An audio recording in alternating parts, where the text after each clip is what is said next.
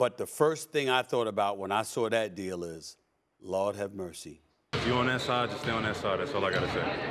So Tatum was not ready when he first got into the league.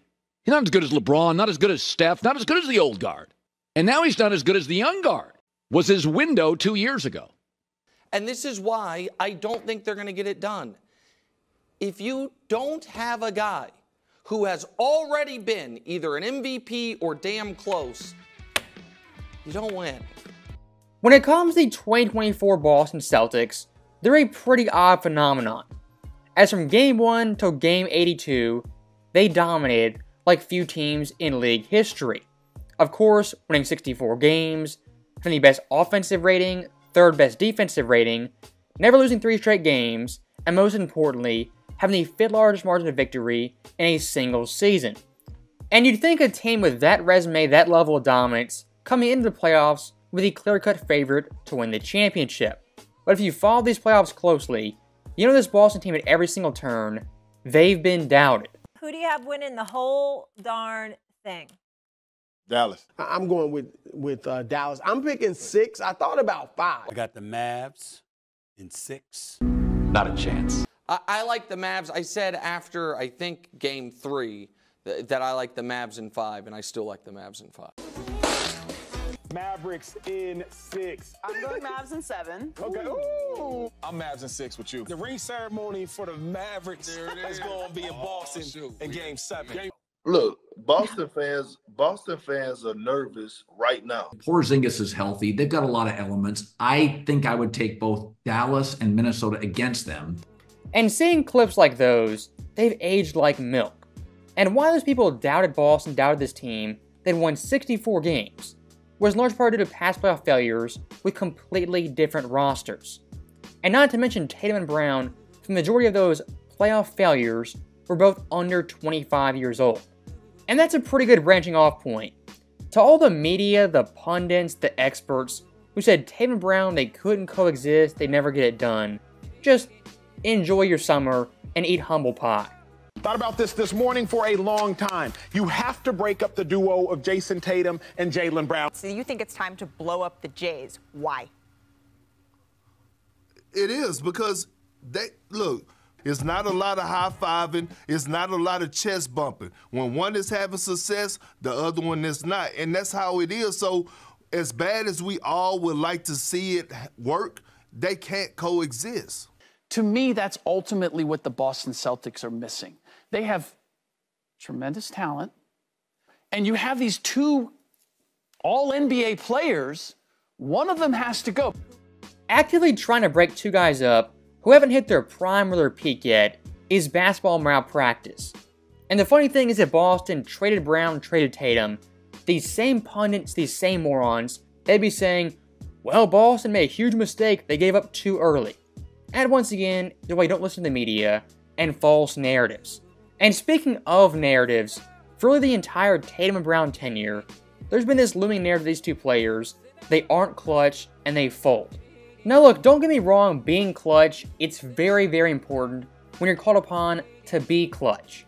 But looking at the NBA playoffs, the NBA finals, historically speaking, a lot of these games, these series, aren't nail-biters, they're down to the wire.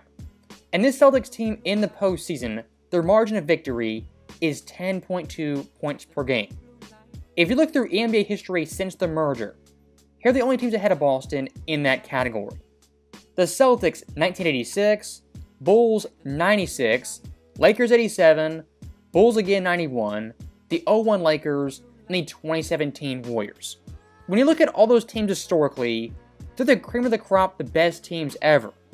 But if you dive deep in their playoff runs, they weren't really quote-unquote tested and pushed to the brink with numerous clutch moments. Which once again goes to prove the clutch gene, being clutch as a team in the finals, is a little bit overblown historically speaking.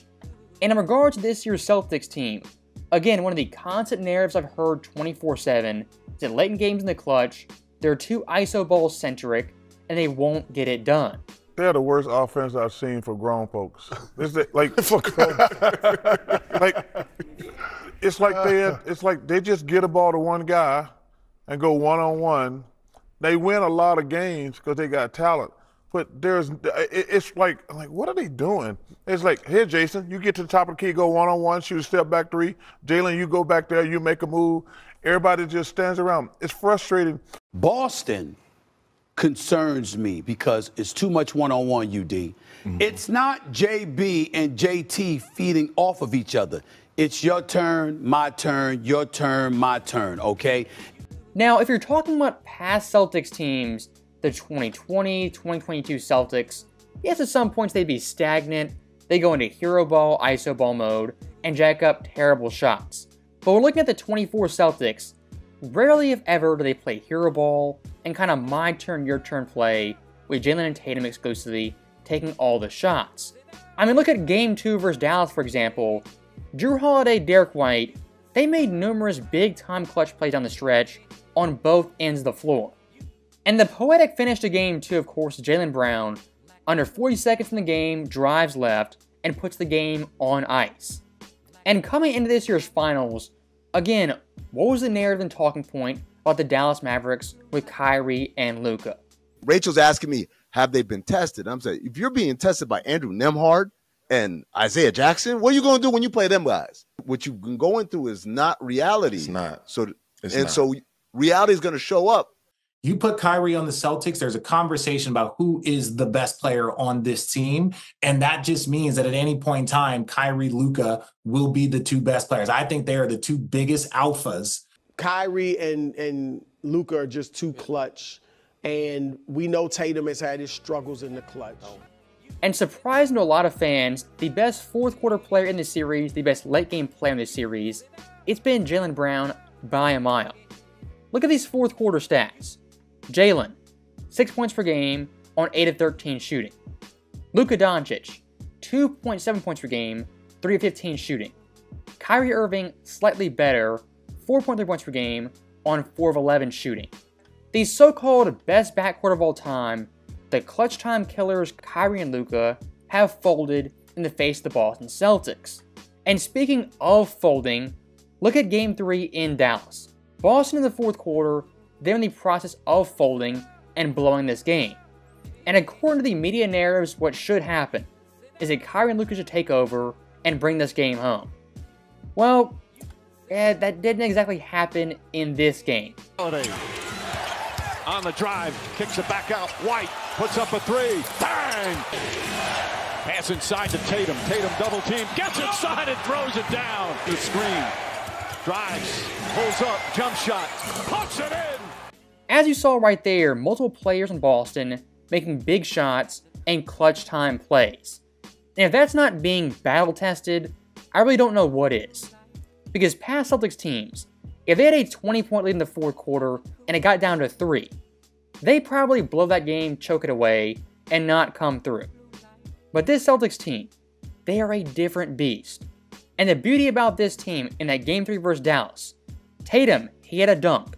Jaylen Brown, put back layup, and a clutch jumper. And of course, Drew Holiday drives the lane, kicks to Derek White for a 3. That is 4 different players in Boston who made big time plays late in this game. Not just one guy, two guy, Tatum versus Luka, Jaylen versus Kyrie. It was the entire Boston team coming up big in Game 3. And one last point I'll make about Game 3, a lot of the hype, the narrative about Game 3 was that Porzingis wasn't playing. And Dallas finally had their chance to seize the series and steal a game.